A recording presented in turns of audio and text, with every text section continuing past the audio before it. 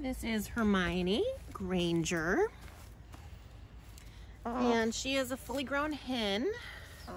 She is almost a year old, and she is black and white. She's got some dirt on her.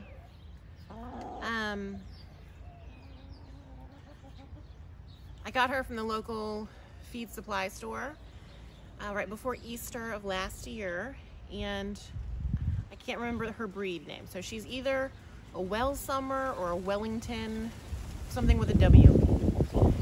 But she's very friendly, she's very smart, she's good at flying even when I clip her wings, and she lays kind of blue, light green eggs.